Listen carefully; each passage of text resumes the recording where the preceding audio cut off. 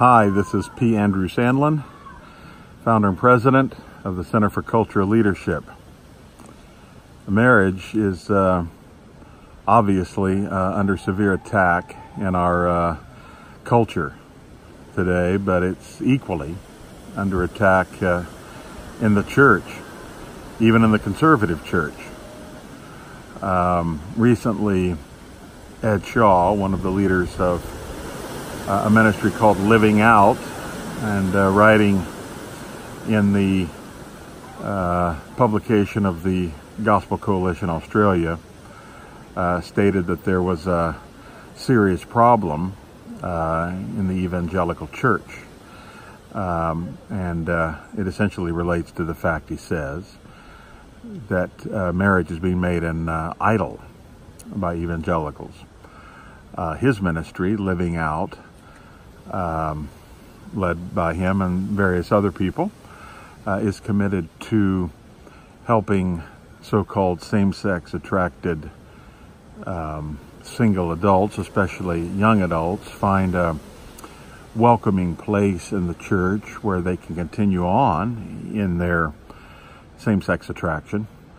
It's a misnomer, by the way. My friend Benjamin John of Christian Concern says it should be called SST, same-sex temptation.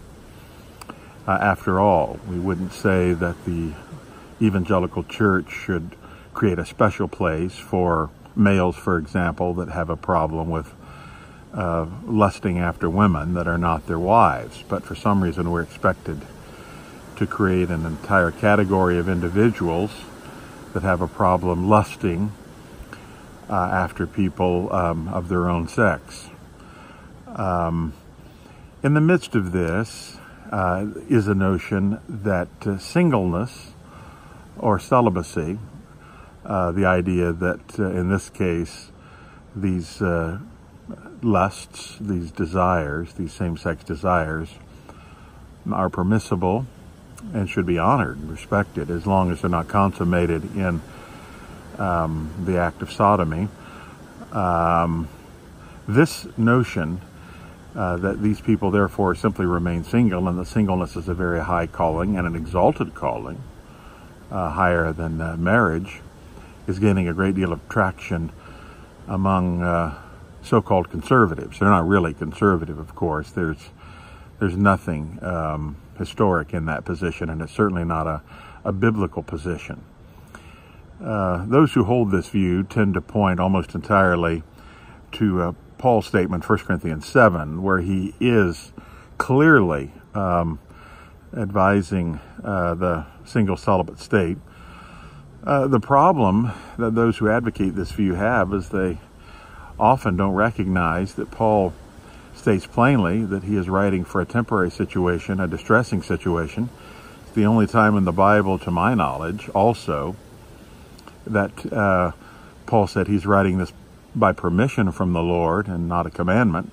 That doesn't mean it shouldn't be in the Scriptures. It means that this is something he asked the Lord to write, and the Lord said, yes, you may.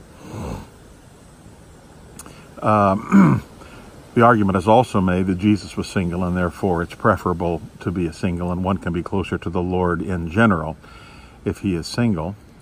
Of course, they do not recognize that Christ, in fact, does have a bride, metaphorically. But one reason he couldn't actually have a tactile physical bride is there's no way he could fulfill his responsibility to her, knowing of his early death in his life, his horrific death that pierced the heart of his own mother and his closest disciples. Imagine what it would have done to a wife. So the Lord is not a good example. However, the Bible is quite clear that marriage, rather than singleness or celibacy, is the norm. We see that in Genesis chapters 1 and 2, when God created a man, and God was not enough for the man. He needed a woman. It's fascinating. We often don't think about that, but the Bible says it's not good for man to be alone. Well, we might immediately think, well, man was not alone. He had a woman. He had God, but God was not enough. He needed a being like him, a counterpart to him, and so God created a woman, not one whit inferior, also made in God's image, to complement him. It's often said as a completer, but it actually means more than that. His counterpart. His counterpart is the image of God. In that sense, God is reflected both in male and female. So then, marriage is a creational norm. If you'll think about it, this really refutes the notion that, if you can remain single, you should remain single, because obviously you can be much closer to the Lord and please Him better and have greater devotion to Him at any rate than if you're married, because then you're sort of dividing your devotion, as though that's sort of a normative expression that Paul made in 1 Corinthians 7. But ponder that for a minute. If that were the case, then God creates Adam and Eve, and if that were normative, that notion I just mentioned, He would have said, Adam, here's this woman, but make sure that you don't marry her, don't have any sexual relations with her, because if you do, she will draw you away from me. Well, that of course is so ridiculous as to be self-refuting. God created man and woman and saw everything and saw that it was good.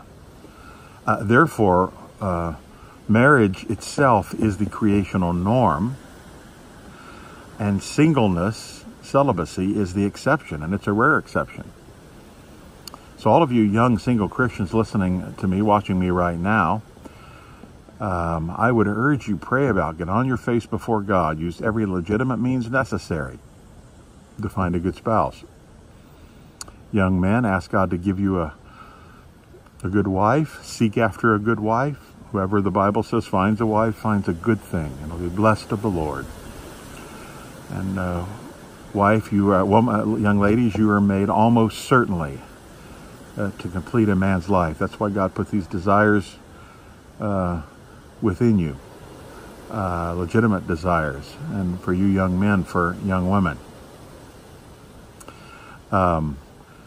The notion that singleness and celibacy is some sort of ideal, and that marriage is secondary, is actually an assault on God's created order, and as such an assault on the cosmology.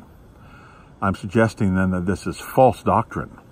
It needs to be rooted out of the church, and if teachers don't repent, they need to be rooted out of the church also.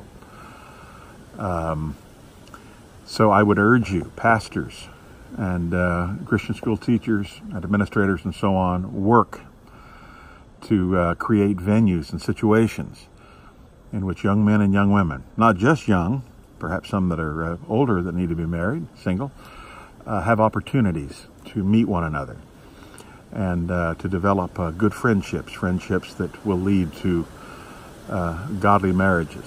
This is a godly and holy and righteous thing. Is it possible to idolize marriage? Of course. It's possible to idolize anything in God's created order. But our problem today isn't idolizing marriage. It's idolizing autonomy, the single individual, what he or she wants.